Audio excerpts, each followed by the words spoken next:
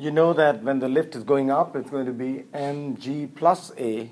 If it's coming down, it's mg minus a. You know that, isn't it? In this case, it's going up or down. The scale reads 400 Newton, which is actually less than what he would weigh, isn't it? His actual weight would be how much? 60 times 9.8. It will be like 588 newtons. So since this is smaller, it should be going down. So that's what it says. It should be going down. 460 times 9.8 minus 8. So you calculate, you will get A as 9.8 minus 400 by 60, which is 3.13. It's close to 3.14. You know that it's downward.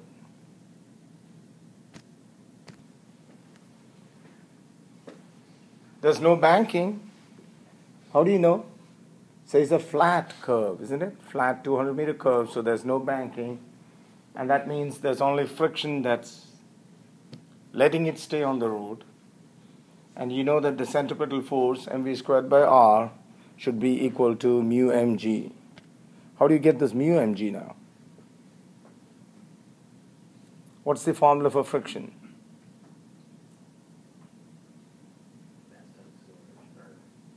I mean the formula for friction. Mu times Fn. Yeah, on a level surface, Fn is equal to mg. So that's why you get mu mg.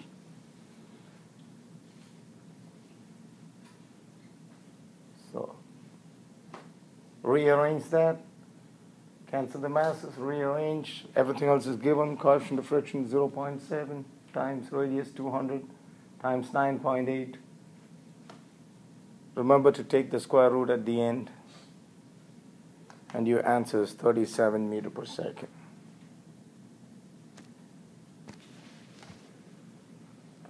You know that the potential energy of a spring is 1/2 k delta x squared, isn't it? Potential energy. So when you stretch it to the point A, you're giving it potential energy, and then it's going back to the point B. So as it goes to the point B, at the point B, it'll have both potential energy and kinetic energy because it's already moving, isn't it, when it comes to that point? Remember, the spring is still stretched. It also has kinetic. That's why you have potential energy at A is equal to sum of potential plus kinetic at B.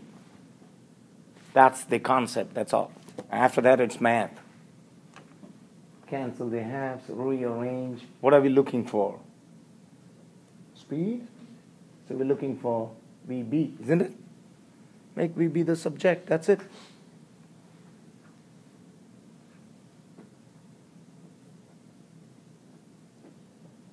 So VB squared is kxa squared minus xb squared divided by the mass. Plug the numbers in. K is given as, take a look at K. It's 1 Newton per centimeter. You cannot use that. It should be 1,000 Newton per meter, isn't it? I mean 100 Newton per meter. So, and then XA, XB, both changed into meters. And you get it as 0.173 meter per second. Power is work over time. That's mgh by time. Plug in the numbers. That's right. You get 736 watts.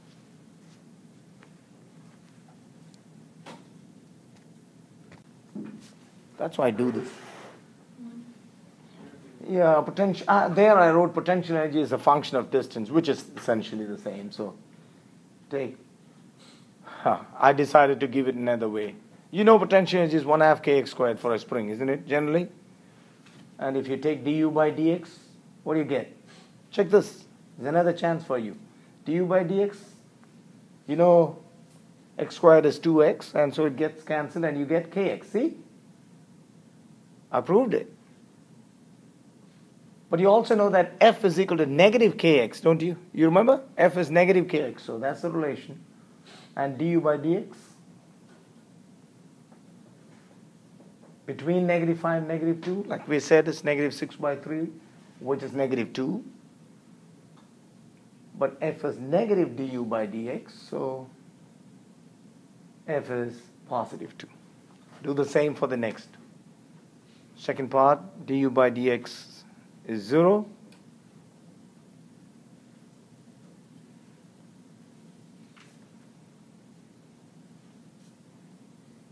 And in the third part,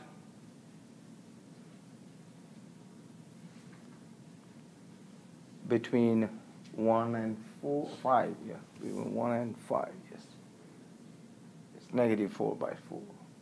It's -1. When you take the negative that, you get +1. So what's the answer? A, B, C, D, E? D. To number 7.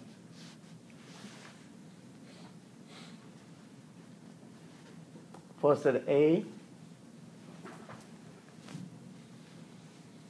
it has both kinetic and potential. So plug in the numbers. Velocity is 20, so square it, you get 400. And then the potential energy. Add those numbers up. 1.73 times 10 to the 5 joules. Okay. B. At point B, it only has kinetic energy. And you know that energy is conserved. So whatever total energy it had at A, the same must be the energy at B, isn't it?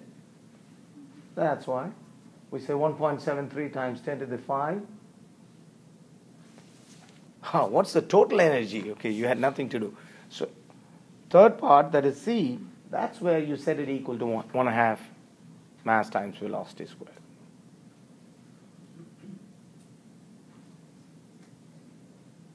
And rearrange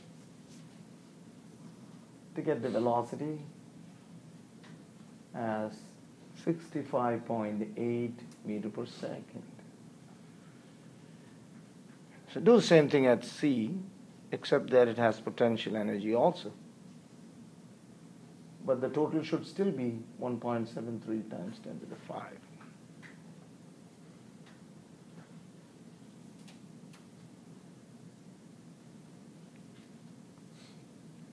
You have to find the speed, so make velocity the subject, rearrange, divided by the mass, and you get velocity is equal to 34.4 meter per second. When you compress the spring, it has potential energy, isn't it? When you release it, all that potential energy changes into kinetic energy. That's all. Set them equal to each other, plug in the numbers, and calculate what you're supposed to calculate. In this case, it's the spring constant. So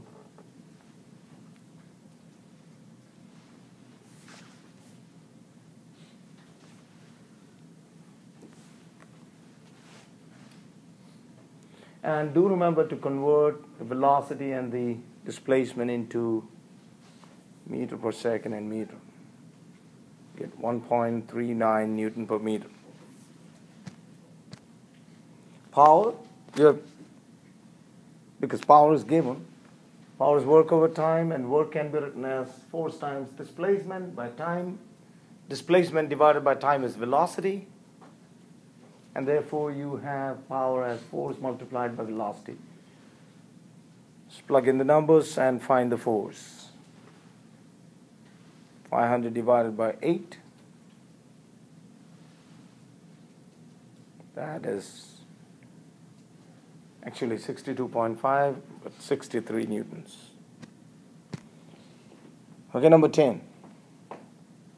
Change in kinetic energy is equal to work done. And work done is force multiplied by displacement. So 100 times 6 gives you 600 joules. That is the change in kinetic energy. Okay, question 11. The work done in lifting the bucket is equal to change in potential energy plus the change in kinetic energy, because you see that when it reaches the top, it's also moving at 4 meters per second. So mg times change in height plus 1/2 mass times change in velocity squared. So that's 20 times 9.8 times 30, that's the change in height, plus 1/2 times 20 times square root of 4, which is 16. So add those two numbers up to give you the answer as 6040, which is of course 6.04 kilojoules. Question number 12. The airplane is flying 30 degrees north of east, and the wind is blowing in a direction 10 degrees south of west.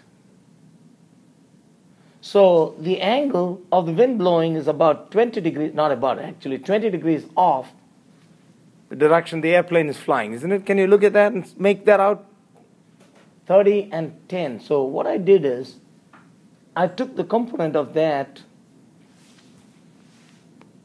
See, I took the component here, which is going to be 2400 cos 20, isn't it? Because that's the adjacent side. So I got 2255 Newton. Isn't that exactly opposite to the direction in which the aircraft is flying? Are you seeing this? This component, isn't it exactly opposite to the direction in which the aircraft is flying? Come on, isn't this how the aircraft is going? Okay? So that's exactly opposite to that. So the aircraft has to do work against that wind. And so you assume that it applies the same force. So you multiply with the force that you got, 2255 times the displacement, which is 120 kilometers changed into meter.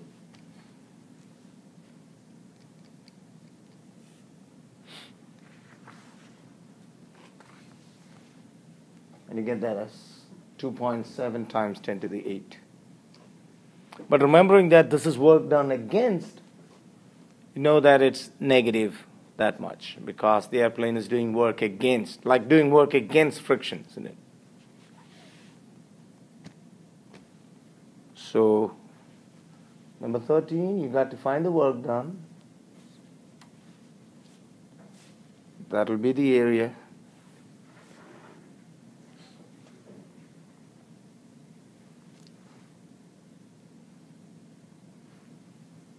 And there is 0.5 plus 1 times 5. Now, how did I get that 0.5? If you look at that graph, you can see that there's a small little triangle in that graph if you look at 2, isn't it? That's where I get the 0.5. And then you have the rectangle. So that'll be 1 times 5. Add them up. That's the work, 5.5 joules. That should be equal to change in kinetic energy.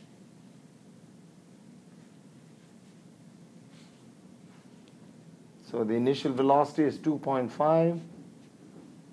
You're looking for the final velocity.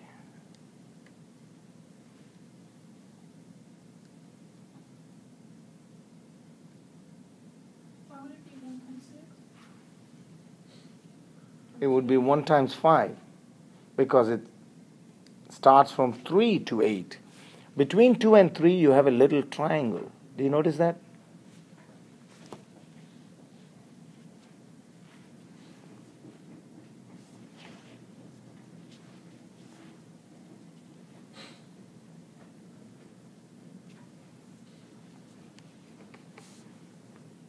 Okay, you get it as 3.3 meters per second.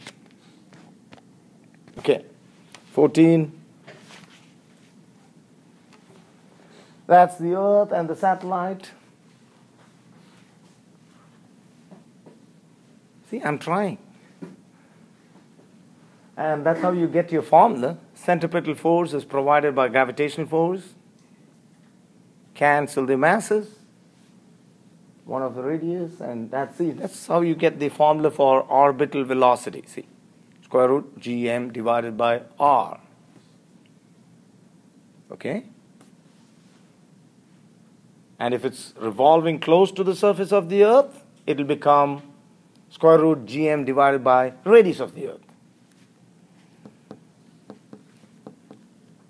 Did this question say that it's just above the Earth's surface? Take a look. Yes. That is why the small r became capital RE.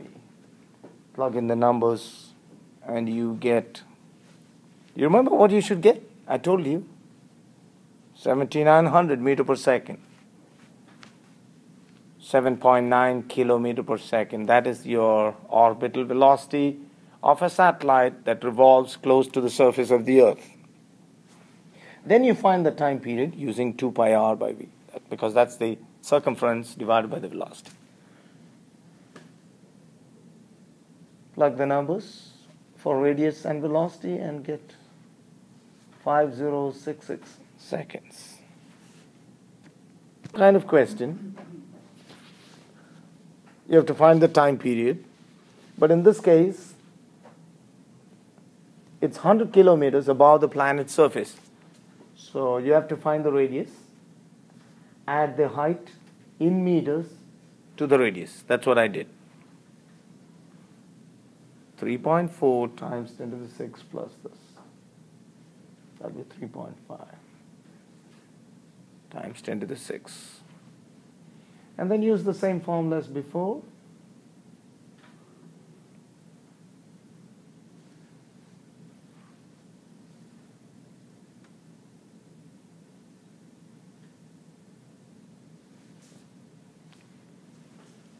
Six 6.42 times 10 to the 23 divided by the radius.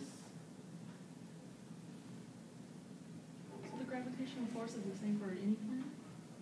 The universal gravitational constant? Yes. Yeah, that's why it's called the universal gravitational constant, isn't it? It's the same, yeah. And you have to remember that number, 6.67 times 10 to the negative 11. So you get the velocity as that, and time period is 2 pi r by.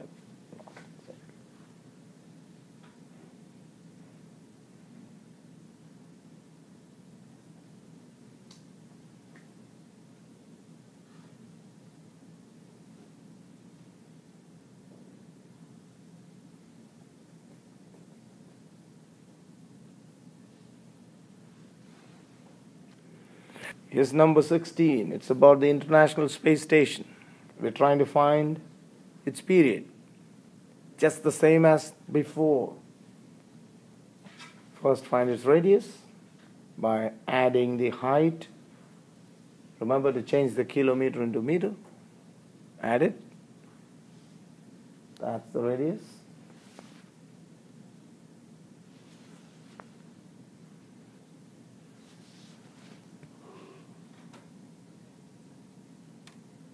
I should have written meter here. Okay.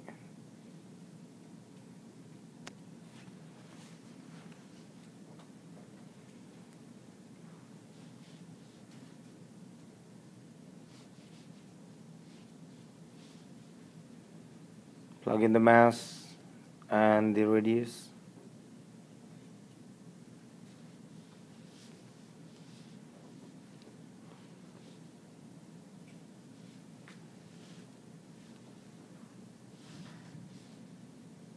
And get the velocity as 7686 meter per second. Do you also notice that the further you go away, the smaller the velocity of the satellite? If it was close to the surface, it was 7900 meter per second, isn't it? But now it is 7686. The higher you go, the smaller the velocity. Then find the time period again. Using that,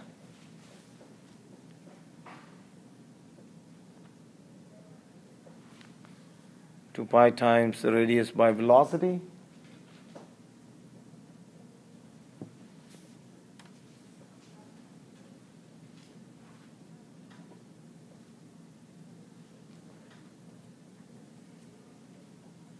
that is 55.14 seconds.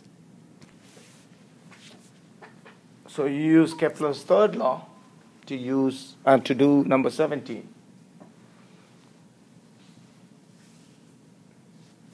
The square of the time period is in proportion to the cube of the semi-major axis. So TA squared by TB squared is equal to RA cube by RB cube. Because the moons are called Moon A and Moon B. So you got to find the time period for Moon B, so make that the subject.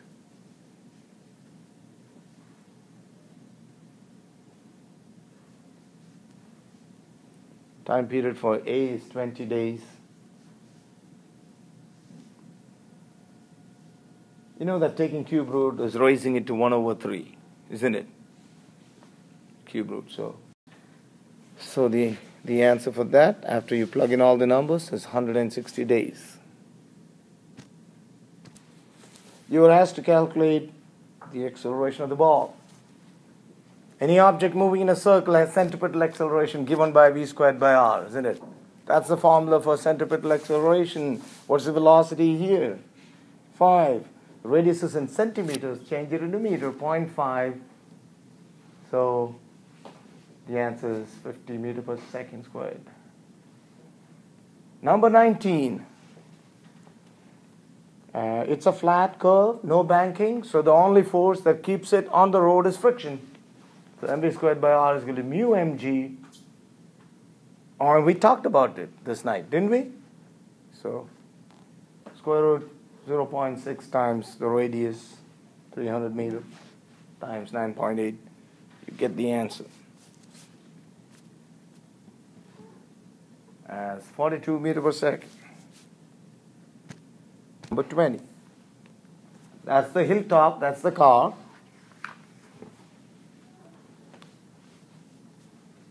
The force is acting, the weight acting vertically down, and the normal reaction. If the normal reaction is 0, that's when the car will jump, isn't it? Which means the centripetal force balances the weight exactly, so velocity square root of r times g will be 120 times 9.8. Take the square root of that, get 34.3 meters per second.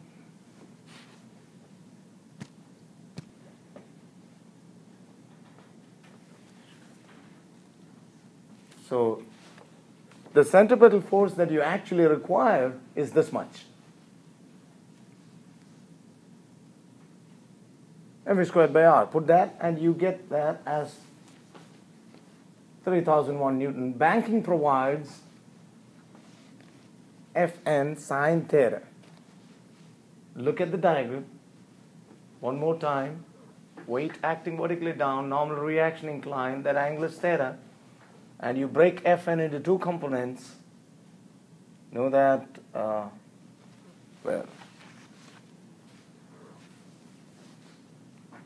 Fn cos theta balances mg. So from there you can find Fn. See, what I'm trying to say is look at the normal reaction and look at mg. Are they equal and opposite? Right?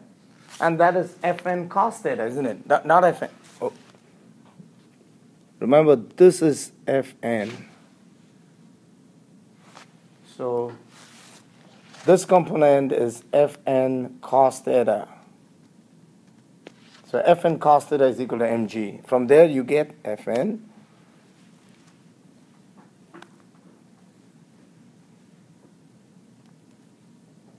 as 6257 Newton, because you're going to need it. And then the centripetal force is provided by Fn sine theta. We already know the normal force, which we found out. Now all you need to do is put sine 20, multiply with that, and you get 2140 newtons. Okay.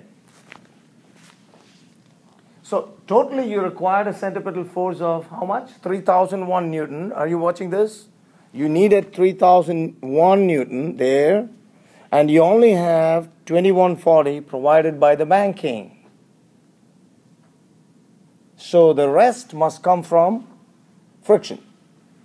That is the idea. So you take the difference between the two. Friction force should be the difference.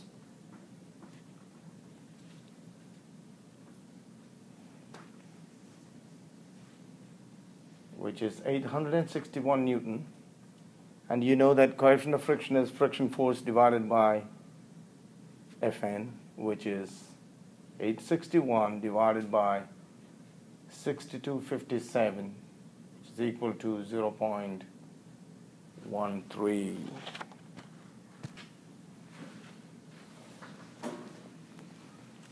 I tried to draw a diagram.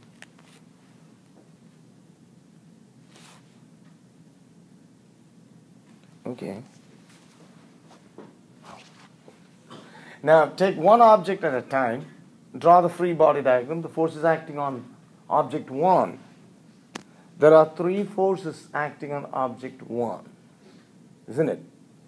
It's weight, down, normal reaction, and the tension in the string.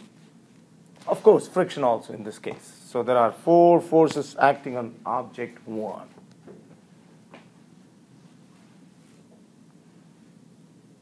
Remember, object 1 is this one. So there's tension in the string, there's friction opposite, weight and normal reaction. When you come to object 2, there are only 2 forces. It's weight acting down and tension. So now you can make 2 equations for object 1. The net force, Ft minus Ff, because you know that the vertical will cancel each other, is equal to mass times acceleration, m1 times a. For the second one, because m2g, remember this is bigger than that because it's going down, so m2g minus ft is m2a. We have done this before. You got your 2 equations, add them up. If you add them up, the plus ft and the negative ft will get cancelled, and that's what you have. m2g minus friction is that, and so rearrange to get the acceleration of the system. That's the formula that you get for the acceleration of the system. And if you put in the numbers, you will be able to calculate the acceleration.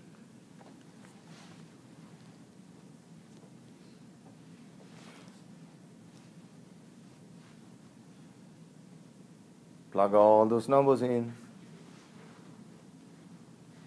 You get 6.05 meter per second squared. That's the acceleration. Then take the value of acceleration and plug it into one of those equations. I think I used number 2. Rearrange, make Ft the subject, and then substitute. You will get the tension.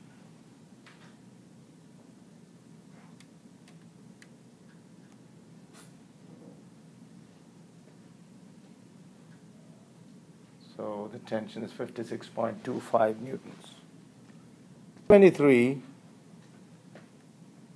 inclined plane, 30 degrees. The forces are the weight acting down, resolved into 2 components, mg sine theta and mg cos theta. And you're asked to find the acceleration here. It's frictionless, so the acceleration is just force by mass. It's mg sine theta divided by the mass, which is g sine theta. There's no friction, so it's g sine theta, which is 0.5 times g. Come on, if there is friction, then this is the modification that happens. How much do you get in terms of g? Just get it in terms of g. What do you get? There will be m and g. How much do you get? Well, I think 0.0867 mg, isn't it? Yeah, so you subtract that and find the acceleration. So this time your acceleration is going to be the force that you had before, mg sine theta minus 0.0867 mg divided by the mass. See how it works? And you know that the mass will get cancelled throughout. And just plug in the number here. Of course, here you have 0.5, don't you? 0.5, so acceleration will be 0.5 g minus 0.0867 g divided by, that's it, mass got cancelled. How much is that?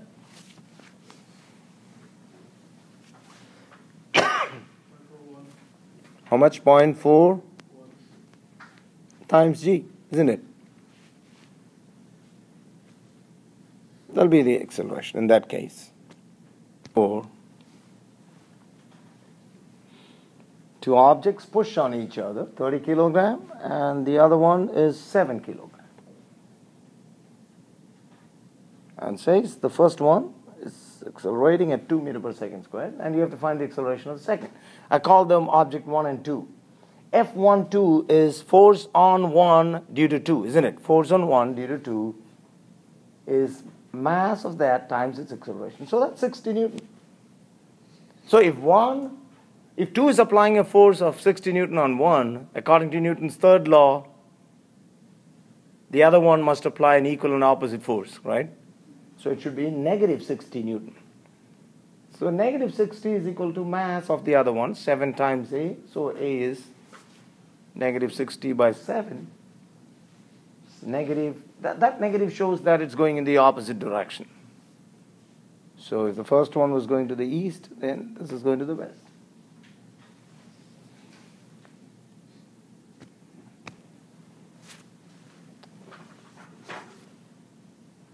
I just had to draw it. Call them 1, 2, 3.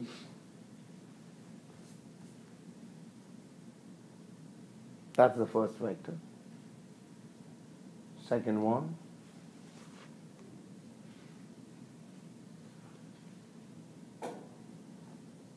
Yes. The third one. Isn't it? And then add them all up, and the net force must be 0. So that the acceleration is 0.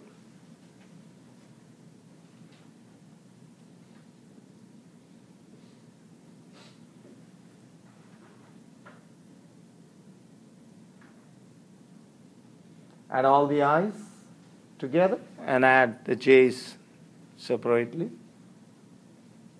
So you get negative I plus 5j's. Therefore, the fourth vector should be the opposite of that. So where you have negative I, you'll put positive I. Where you have 5j, you'll put negative 5j. Because when you add them up, you'll get 0.